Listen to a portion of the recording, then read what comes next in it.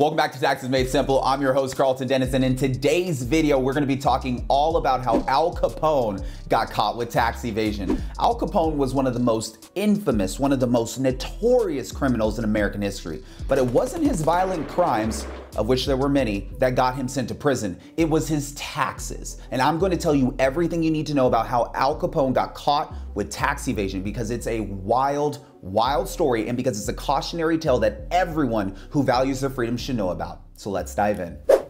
All right, guys, the first thing we're gonna do is dive into Al Capone's background. We have to know his backstory.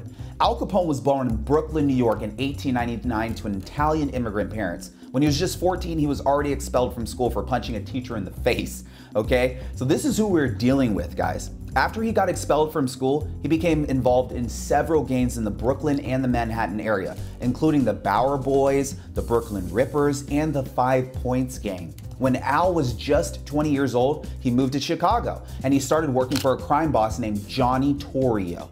While working for Torrio, Al Capone helped him run illegal sides of Torrio's business. He started building the empire. This included things like alcohol smuggling, prostitution, gambling, and Al Capone thrived in the Prohibition era, which lasted from 1920 to 1933.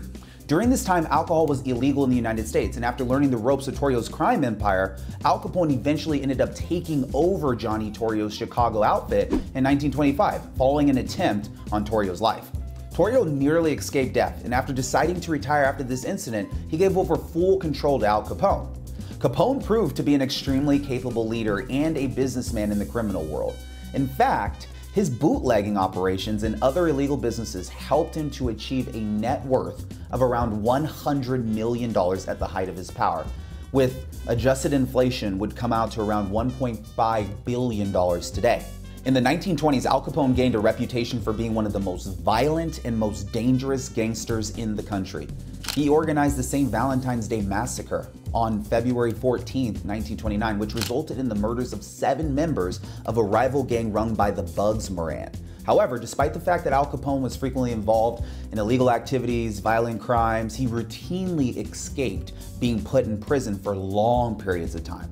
This is mostly because he frequently bribed government officials, he intimidated witnesses, and also he had an elaborate network of hideouts that he would use whenever he needed them.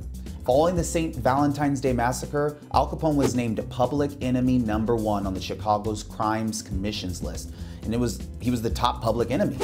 This list would later be adopted by the FBI and go on to become the FBI's most wanted list. However, despite being at the top of this list and one of the most wanted men in the country, law enforcement was having an incredibly difficult time getting Capone arrested and sentenced to any lengthy terms in prison. This is why it surprisingly turned to tax evasion as a method to bring down Capone.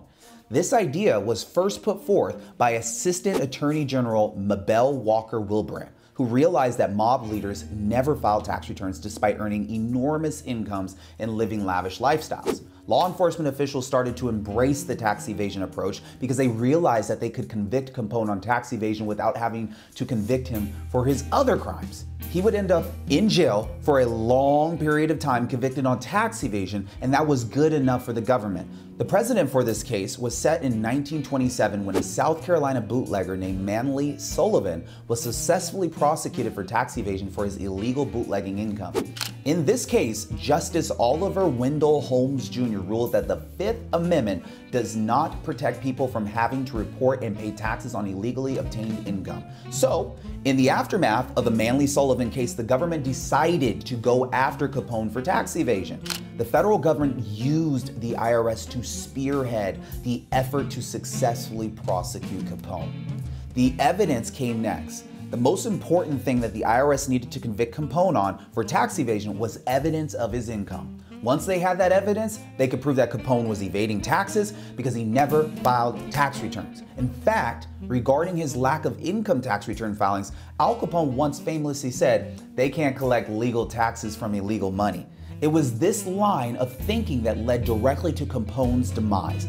In order to dig up evidence of Al Capone's illegal business income, the IRS put a man named Frank J. Wilson in charge of the Special Investigation Unit assigned to Capone's case. Finding evidence of Capone's income was particularly difficult because Capone and his leadership team were very smart at hiding money in a variety of different ways. But eventually, however, Wilson and his team were able to track down enough evidence of Capone's income.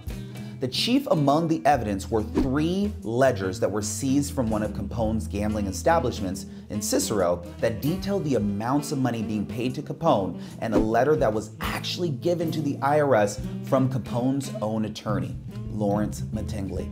As Al Capone saw other gangsters and bootleggers being brought down for tax evasion, such as Manly Sullivan, Capone tried to figure out how to prevent the same thing from happening to him. One day in 1929, Capone had his tax attorney Mattingly meet with Wilson to discuss some sort of an agreement. During this agreement, Mattingly accidentally gave Wilson incriminating evidence against Capone. Mattingly wrote down the amount of income that Al Capone was willing to pay income taxes on for the last 6 years. He gave the letter to Wilson. This letter, later known as the Mattingly letter, would be used throughout Capone's eventual trial to prove Capone's income between 1924 and 1929. Now, on October 17, 1931, Al Capone was convicted to 5 counts of income tax evasion and was sentenced to 11 years in prison in addition to 6 months for being in contempt of court at an earlier date, which was to be served concurrently. He was also fined 50 grand and forced to pay $7,692 for court fees, and additionally he was held liable for about $215,000 plus interest and back taxes. Al served his prison sentences in several different prisons in America, including the famous Alcatraz prison off the coast of San Francisco that we're very familiar with. However, his health began to deteriorate rapidly when he was in prison due to a serious case of syphilis.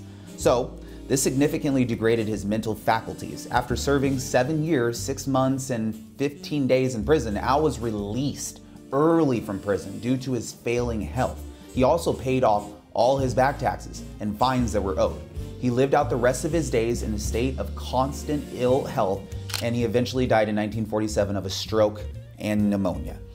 What can we learn from Al Capone? Guys, there are so many lessons that we can learn on his life that can teach us things. The many lessons that crime doesn't really pay. However, there are also lessons we can learn from a taxation standpoint. The first is that the idea that illegal income is not subject to income taxes is completely untrue. Al Capone believed this, and he was subsequently brought down by the IRS, the law enforcement agency that he was ironically probably the least afraid of. The next important lesson that we can learn from Al Capone's tax situation is, guys, that it's crucially important to pay income taxes each and every single year if we make income levels that are high enough to meet the IRS's guideline criteria for taxation.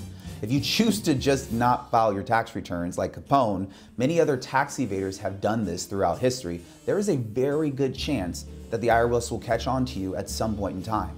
Of course, the odds of the IRS catching on increases dramatically if you are a famous crime lord worth $100 million, but Al Capone did everything that he could to try to hide his income from the IRS. But when they put a dedicated team of agents on his case, they started to find all sorts of evidence. So the last thing that you can learn from Al Capone about taxes is that even if you think the IRS will not be able to find your income, there's a very good chance that they still may find it. They have many highly trained agents on their staff, and it is far safer to simply pay your taxes up front than risk prison by trying to evade them. Guys, that's all for you on this video. I hope you enjoyed it. If you have any tax situations that you need help with, or if you have tax questions that you need answers to right now, feel free to get in touch with my tax company by visiting the links below to schedule a complimentary consultation. If you also would like to schedule any time to discuss your real estate investments, or if you'd like to get coaching on how to leverage real estate to reduce your taxes, feel free to visit the link below to our Tax Alchemy course. I have current students in there right now who are learning how to invest in real estate and leverage the tax laws to the fullest extent. And I look forward to seeing you on the inside. Cheers.